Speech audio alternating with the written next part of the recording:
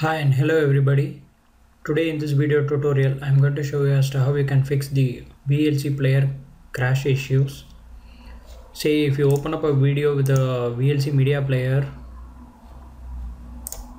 it just crashes without opening, and then later it will intimate you with a dialog box as to whether you need to report the bug to the developers.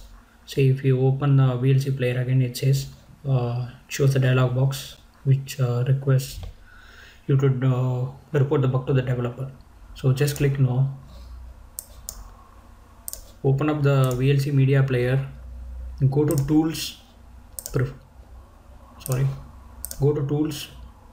preferences,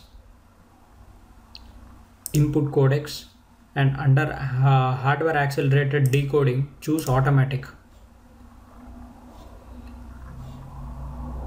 If anything else is being said there instead of DirectX or disabled or whatever it is, please set it to automatic. Click save, close, and restart your VLC player, or you can just right click on any video and open up with VLC media player. Telephones with cables.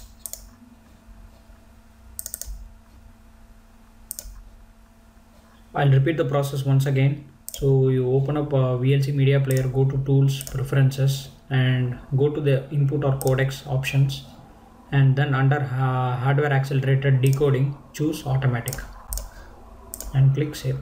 So that is how you solve the VLC player crash issues. I hope this was informative and useful, and if you feel so, please subscribe for more such videos. Thank you.